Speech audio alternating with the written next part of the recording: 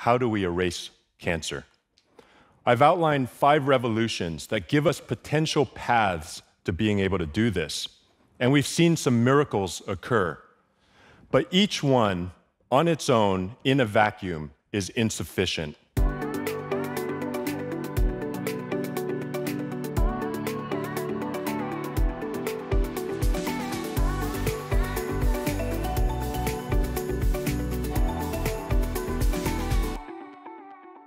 Everyone in this room has been touched by cancer, but I'm excited to be here today to tell you that there's reason for hope.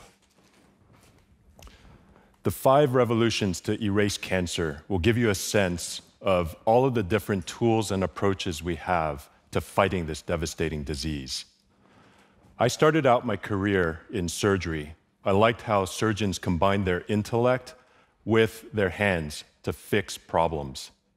I trained at Cornell Medical Center, New York Hospital, and Memorial Sloan Kettering Cancer Center, where I was involved in a number of complex surgeries to treat cancer. I also went abroad on 4 surgical missions to the Philippines and to Mexico, where I saw conditions that you would rarely see here in the United States.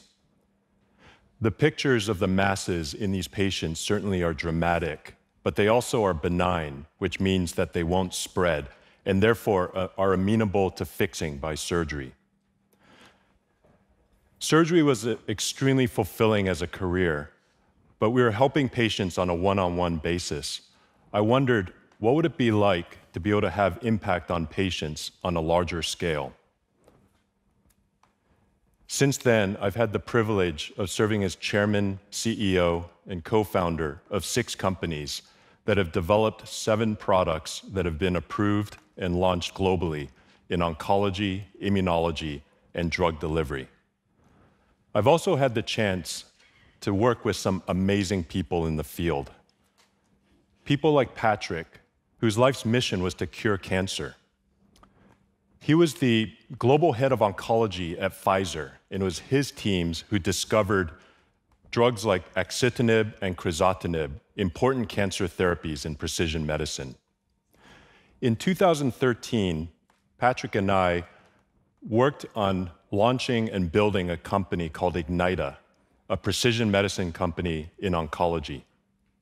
However, just a few months into his job as our chief scientific officer, he saw flashing lights. He was rushed to the hospital and diagnosed with a deadly form of brain cancer. Patrick received multidisciplinary treatment, beginning with a 14-hour surgery. Unlike the patients in the Philippines whose tumors were benign, Patrick's was malignant. It had spread to other parts of his body, necessitating multiple surgical procedures, radiation therapy, and chemotherapy. Chemotherapy, as you know, does a terrific job of killing cancer cells. Unfortunately, it also hits healthy cells and leads to side effects. Tragically, Patrick's tumor was detected too late, and the treatments were insufficient. He passed away in 2016, just a few years after his initial diagnosis. I miss Patrick dearly, and am committed to ensuring that his work lives on. And in fact, it is living on because the work that we started on entrectinib at Ignyta is now being continued by Roche, the world's largest oncology company. Patrick's treatment journey is part of the first revolution in cancer treatment. Surgery really came into vogue in the 1890s and then continued on with radiation therapy in the 1900s. And it wasn't until the 1940s when Dr. Sidney Farber pioneered the use of anti-folate treatments for kids with childhood leukemia that saw dramatic results. Unfortunately, stories like Patrick's are far too common, which is one reason why my own personal prayer list of family and friends affected by this devastating disease number more than 40 people. Cancer is the second leading cause of death, responsible for nearly 10 million deaths globally every year. The best way to cure cancer is to identify and treat the tumor early before it has time to spread. Unfortunately, the statistics tell us that more than half of all patients present with advanced or late-stage disease. The problem with late-stage disease is it's very aggressive. It constantly mutates or changes, which means we need additional revolutions to keep up. The second revolution is genomically targeted therapy, which really was birthed in the 1990s with the development and subsequent approval of Herceptin for breast cancer and Gleevec, which is an oral therapy for leukemia that was approved in 2001 and essentially launched the precision medicine revolution in oncology. My company, Erasca, named for our mission to erase cancer, is really proud to be a part of shaping this revolution. The way genomically targeted therapy works, unlike chemotherapy, is it targets the specific mutation that is driving the cancer cell, and therefore kills the cancer cell while sparing the healthy cell. My own experience with targeted therapy was during my time as CEO at Ignyta, where we had a patient named Mr. Z. He's a 46-year-old man who was on a business trip. He was running on a treadmill when he suddenly felt short of breath. He was diagnosed with advanced stage lung cancer that had metastasized to his brain. In fact, he had 15 to 20 lesions. He underwent multiple lines of chemotherapy, including immunotherapy. All of that was to no avail. He grew progressively sicker and was admitted to the hospice, which is where end-of-life treatment is given. He had weeks left to live. Fortunately, he was given entrectinib, which targeted TRK, a very rare mutation that was driving his cancer.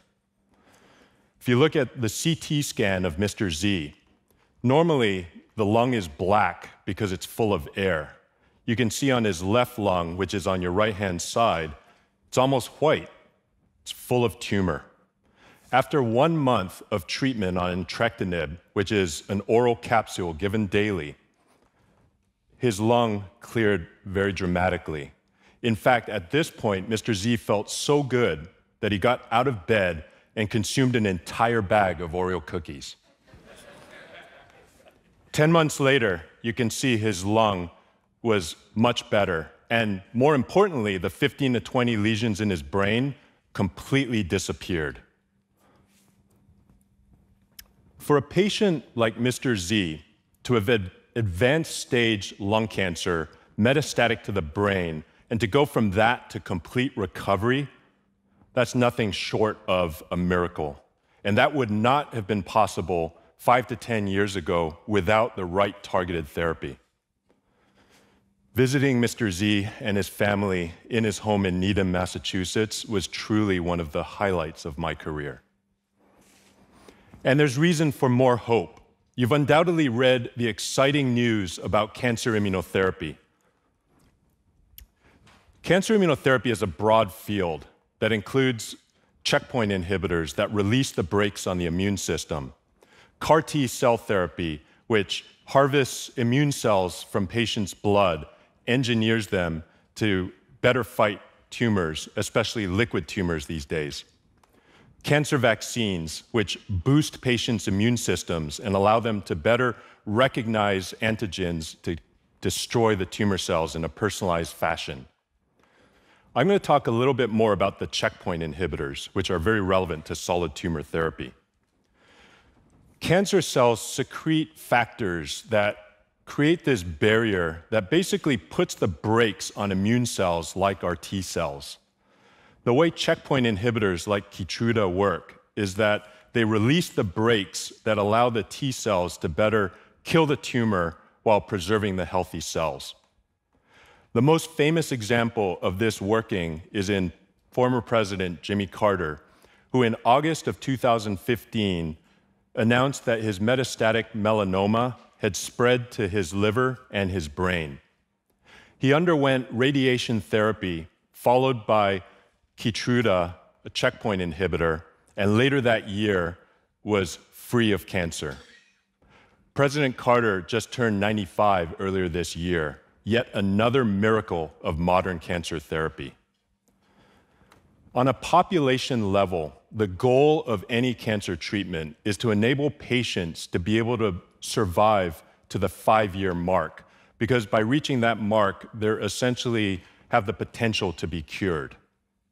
For a patient with metastatic melanoma, like President Carter, about 10 years ago, very few patients would have reached this 5-year mark.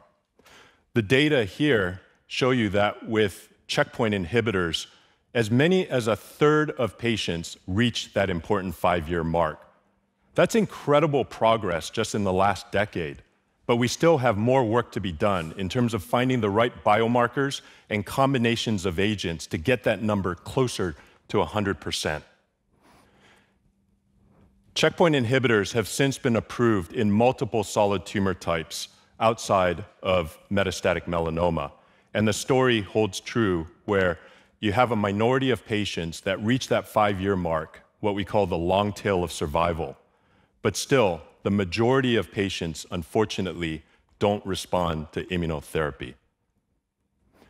So as exciting as progress is in the second and third revolutions of cancer treatment, there are pros and cons in terms of response rates and durability of response. So the question is there a missing link? I believe the missing link is extrachromosomal DNA, or ecDNA, which represents a brand new way in understanding how cancer behaves. Dr. Paul Michel and other scientists at UCSD observed that cancer behaves in a way that cannot be explained solely by looking at DNA on our chromosomes.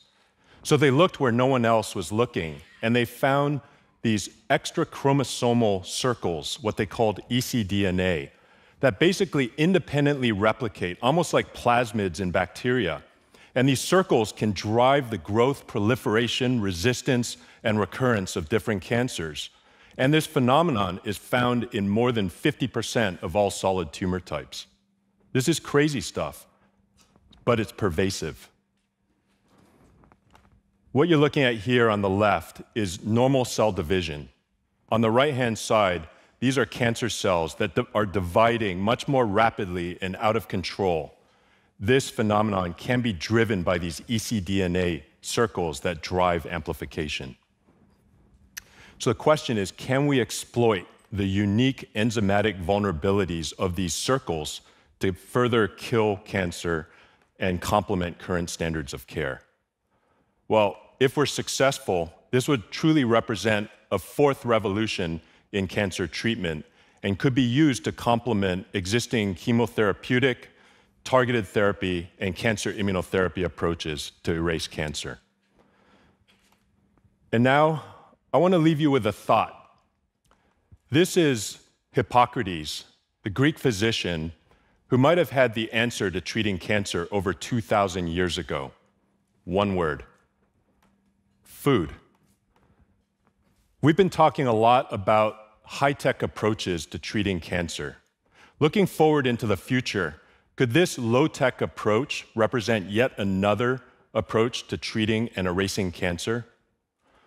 Well, I believe that nutrition is a critical component of the fifth revolution in cancer treatment. Think about it. We eat 3, sometimes more meals a day. So the foods that we eat can be as impactful to our health as the drugs that we take. Here's an example of a 42-year-old woman with advanced stage lymphoma. Her CT scan shows that before treatment, her lymph nodes were significantly enlarged. After a 21-day water-only fast, you can see that her lymph nodes shrank pretty dramatically. She then transitioned over to a whole food plant-based lifestyle, and 3 years later, her PET scan remained all clear.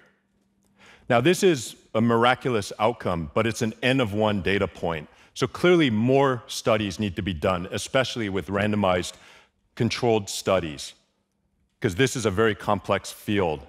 But there are exciting frontiers. Cancer is a disease of uncontrolled growth. Certain hormones, like insulin or insulin growth factor, have been associated with cancer growth. There's been different plant-based, calorie-restricted diets that have been explored, as well as targeting the glucose-glutamine dependency of tumor cells while boosting the metabolic efficiency of healthy cells that have also been explored.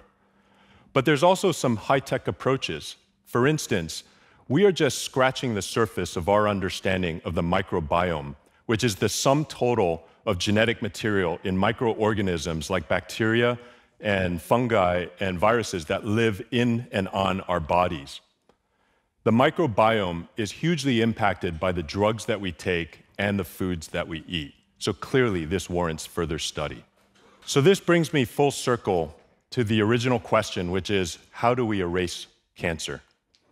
I've outlined 5 revolutions that give us potential paths to being able to do this. And we've seen some miracles occur. But each one, on its own, in a vacuum, is insufficient. The ability to integrate most or all of these revolutions with the patient at the center in a personalized fashion, this is what gives me hope that we will be able to one day erase cancer. Thank you very much.